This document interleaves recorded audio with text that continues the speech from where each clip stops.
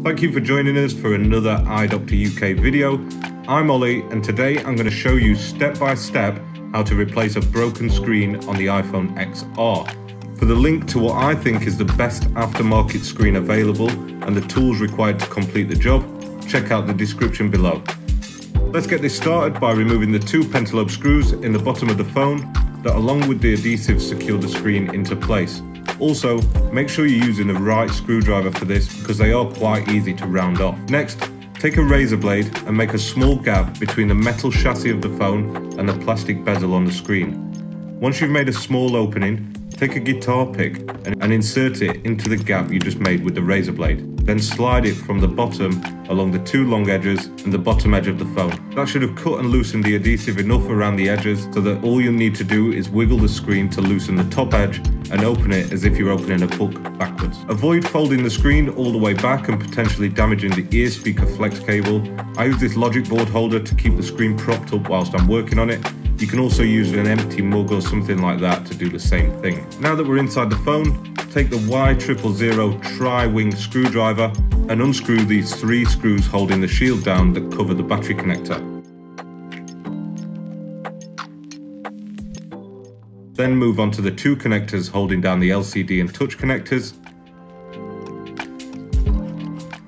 Then finally remove the three tri-wing screws and single Phillips head screw that holds down the front sensor and ear speaker flex.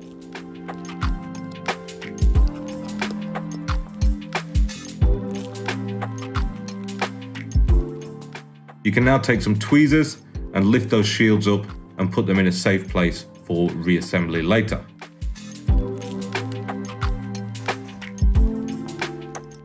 Next, take a plastic prying tool and disconnect the battery connector to isolate power from the device.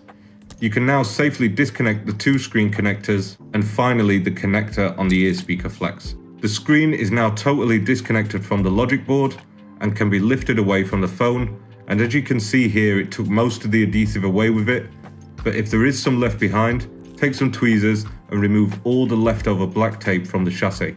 It's important not to skip this step because the new seal that you'll install next will not stick properly onto an uneven surface. Once you've removed all the adhesive, take some isopropyl alcohol and a small cleaning brush and clean the edge of the chassis to remove any leftover residue from the old seal. A clean toothbrush will do the job here if you don't have one of these brushes. Just make sure it's clean or new and not the brush you cleaned your teeth with this morning.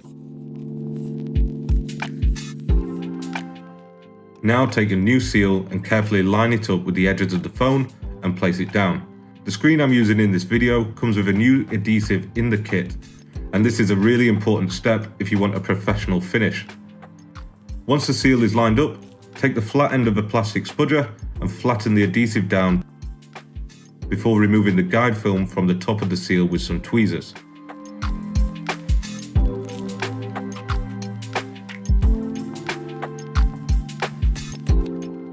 If you want to keep the True Tone function on your device, you really don't want to skip this step.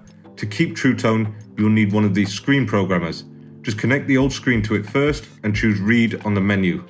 It will copy all the information held in the screen onto the programmer, and then you can attach the new screen, choose the option to write in the data and wait for the programmer to do its thing. If you're replacing the screen for personal use, you might be happy to skip the True Tone programming. The device is an additional cost and you probably don't want to fork out on a new machine just for one job. But if you want to sell the phone on in the future, it's important to know that it might reduce the phone's value if it's picked up on.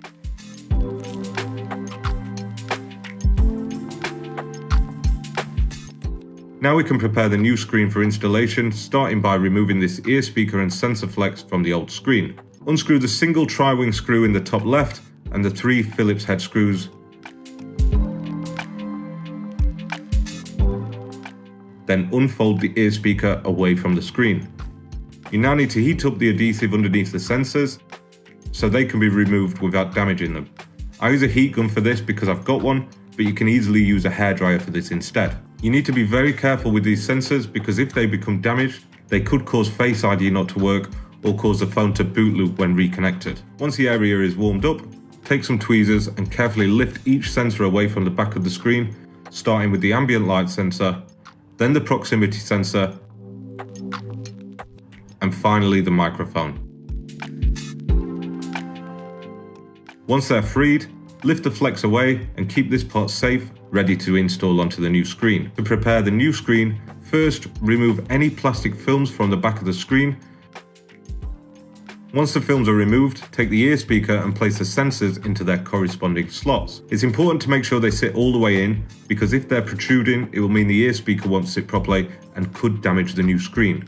Once you're happy with the positioning, reinstall the little metal clip. This can be a bit fiddly, just take your time. It might take a couple of tries to get it in, but it will eventually go back with some concentration. Next, take the ear speaker and refold it over the sensors, then secure the 3 Phillips head screws and the little tri-wing screw on the left.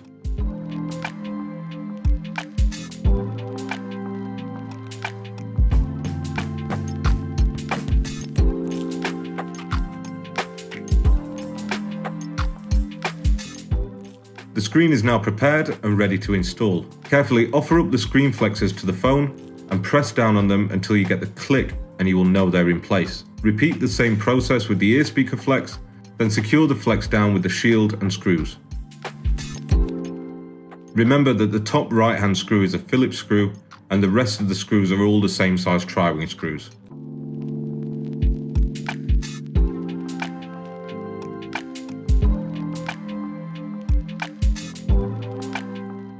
Secure down the LCD flexes with the shield and 2 screws.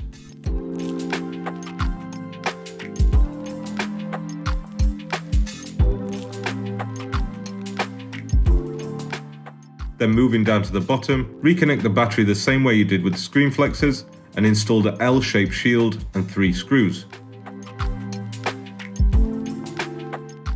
Be careful when installing the screw closest to the screen flexes because it's very close and can be easily damaged.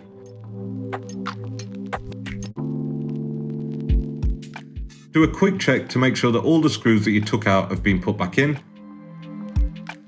Then turn the phone on and test it.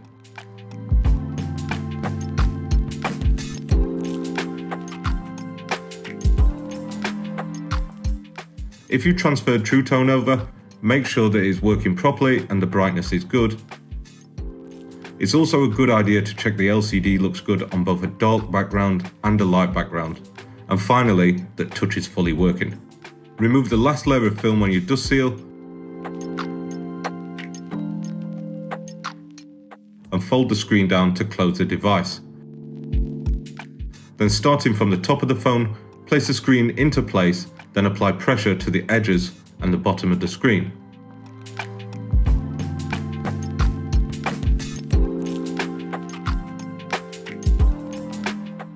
Perform a quick visual inspection around all the edges of the phone to make sure the screen is set flat and properly in place, before finally installing the 2 pentalobe screws back into the bottom of the phone.